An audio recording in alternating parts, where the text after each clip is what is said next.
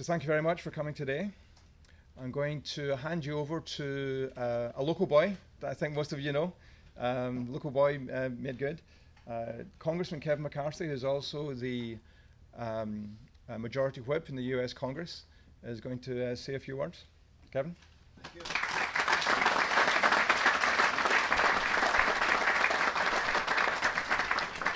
you. Well, thank you very much. I tell you, today it's unique that able to be here. When Tim called me, I wanted to make sure I was able to come out here because this is a few things that are making history. First and foremost, this is the first in the world. Secondly, it's not done with any government money. It's all private ingenuity. The other thing that happened too, this is theory being applied to actually showing it can work. And where we are applying it in the fields of Kern County, that we've been producing oil for more than a century. So all the easy oil has been brought up. This is where it really takes the next generation. What's interesting today was a couple weeks ago the president invited me down to the White House for a lunch. And so we had this little room off the Oval Office, and it was the president, the speaker, Boehner, Cantor, myself, and the vice president and his new chief of staff, Daley. And we got into the discussion of energy and becoming energy independent.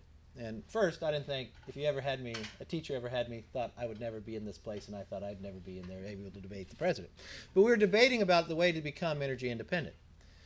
And one of the arguments I always had was, you cannot, as we bridge this gap to the next phase of energy, you cannot punish one energy for the benefit of the other.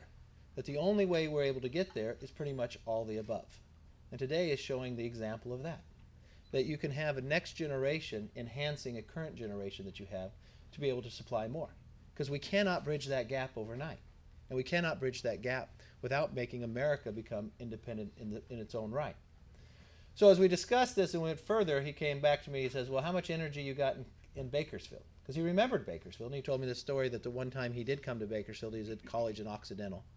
And he said, I was going to go visit a friend in San Francisco, and so I didn't really have a nice car, so I borrowed a buddy's car, and we got down that grapevine, and when I got to the bottom, I got a flat tire.